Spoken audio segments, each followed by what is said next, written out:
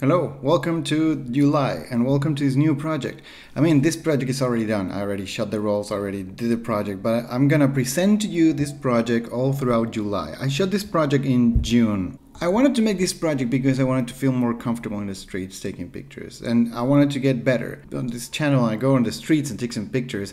It's not what I would consider proper street photography. Proper street photography, if I have to put it like on a label, it's to go outside and just take pictures for a whole day or a set of days and roll after roll and trying to grasp a little piece of reality in the city. And what I'm doing in the channel, in the episodes in which I go out and try a camera, is exactly that. I go out and try a camera. It happens to happen on the street, but I wouldn't dare to call myself like a street photographer just because I go out and take pictures on the street.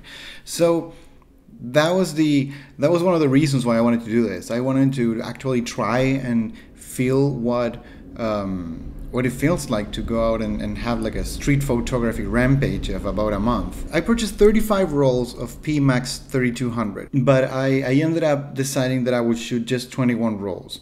Just 21 rolls. It's a lot of rolls, but these are 36 exposure rolls, and I shot 21 because even though the idea was to shoot 30, in reality, during all of July, I'm going to be in Chile, and I'm going to be there touring with my band, with Tenemos Explosivos, so I'm not going to have the time to develop and scan the rolls and post them in July. So what I did was shooting the rolls during the first 3 weeks of June, and then the last week of June was scanning, developing, and then just organizing everything so I can upload these videos during July. That's the goal. For this project, I use exclusively this thing. This is the Leica M3 with 28 Summicron. The issue is that I need an external viewfinder because that's how it works. I focus with the rangefinder here, and then I compose with the viewfinder up here, and then I can take a picture. So that's the way it works. Now the issue is that method is really slow, and there are many things that I haven't tried with this camera and I haven't tried with this setup because I haven't had the time to practice. So one of the main goals of making this project was to actually go out and practice. My idea was to learn how to scale focus properly. One thing is to know how to do it and do it like okay, and another thing is make this a second nature. And I wanted to have like a second nature while scale focusing. So that's what I was using this lens. There were some times in which I needed to shoot at f2 or f2.8, and the distance, you can't really guess the distances at f2.8 or f2 because the depth of field is too shallow. So I had to focus, and if I'm gonna focus like that, I can't focus and then move up here because this movement eats a little bit of time and I don't have time to spend. Like if I see something interesting, there's gonna be a moment in which I'm focusing, and then if it moves, that subject moves a little bit further or back from me, it's gonna be out of focus. So I need to keep that subject in focus all the time and shoot. And for that, I need to be able to visualize how this viewfinder looks when I look through here. So I look through this viewfinder, through the rangefinder, and then I have to imagine, I open my eyes and I see, okay, more or less, this is my field of view. And then I take a picture and I just hope for the best. That was my idea. There's an element of time involved. Like shooting 21 rolls it's not easy. You gotta be out there and you gotta shoot every single day for 21 days, and shoot 36 frames is not easy. Like when I was shooting 12 frames from my other project, sure, I was doing it while it was lunchtime. So I was working as a copywriter in an agency in London, and then I decided, okay, it's lunchtime, I'm gonna go out and shoot a roll. I have 1 hour and a half. So I could shoot a roll in 1 hour and a half because it's just 12 pictures, but 36, actually usually gets like 38 pictures in a roll. So 38 pictures in a roll, now that's a lot of work. It's 3 times the amount of work. So it's 3 times the amount of time you need to be out. So every day it was at least 3 to 4 hours. That's like the bare minimum. If everything went well, it was 4 hours. And it's 4 hours of walking. It's not like I'm just gonna stand in one place and wait for things to happen. There were some like corners in which more things used to happen, but even though like just staying in a corner and waiting was not the vibe, like I'd rather move around and try to scout what's happening and get the vibe of the whole place. So It's a tiresome project. There's so many images, like 36 per roll, and it's gonna be like 7 rolls per week. I'm not gonna show you like a video a day. What I'm gonna do is I'm gonna select the best 30 images from every week. Week 1, the best 30 images. Week 2, the best 30 images. And on week 3, I added a bonus, and it's gonna be like 40 images and not 30. Because by the end of the project, I was really sharp on my skills, and I was like getting more shots and getting more interesting shots. I hope you think the same, but that's how I feel. So it's gonna be more pictures at the end. So that's gonna be the progression: 30, 30, 40. So yeah, I hope you enjoyed this idea. It took a long time. It's a complex process, and yeah, I hope you enjoy this. This is the first week of the project. Let's go.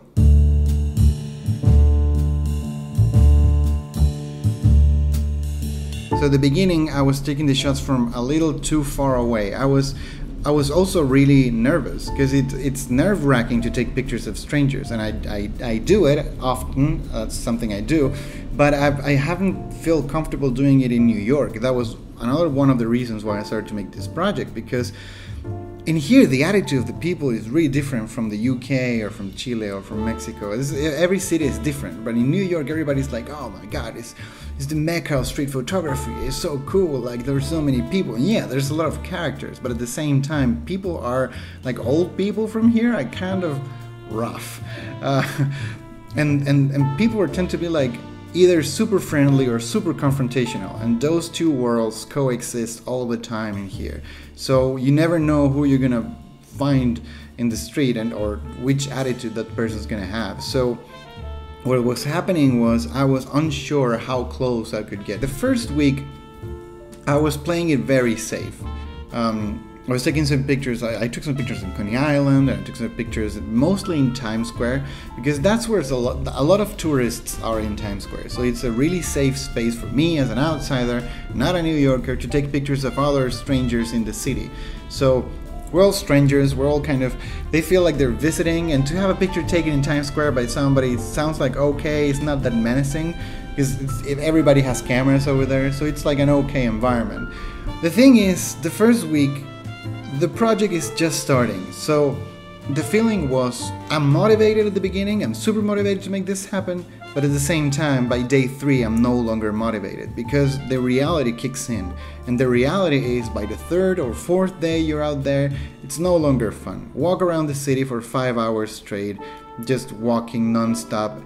It basically eats up my whole time. It ate my whole week, and I was doing nothing but go out and take pictures. I had plans of reading books and doing stuff. All of that was gone. I was just outside taking pictures. So by the day 4 or 5th, the fun was gone. It was no longer fun. It was no longer like, oh, it's gonna be great, this is a great project. That's one thing that is really important to keep in mind. When you make projects like this, at least when I make projects like this, the whole thing is to endure. So I was enduring the experience as much as I could, because I was no longer having fun while doing it, and I feel like I kept feeling like I'm wasting my time doing this. Why am I doing this? So self-doubt kicks in by the day 6 or something. So by the end of the week, I was like not in a very good place. I was wondering if I should stop doing this, but at the same time I had told my Patreons that I was doing it, and since there was more people who knew it was coming, I felt like I was accountable for my own actions, so I had to finish it. I was able to pull, I'll say, 6 good images out of a roll. The other 30 were like, you know, kind of blurry, kind of not working, not well composed, or I didn't know how to operate the camera without looking through the viewfinder. So for example, something was happening, I still needed to put it on my eye and take a picture. I had still not controlled the act of using the camera outside of my body. That was for next week. So that was my experience the first week. It was stressful in a way. It was tiring. It was not really fun, but it was a challenge. One last thing that I haven't said, which was important, is that I traveled to Seville for a workshop. So I shot 3.5 rolls in Seville, Spain.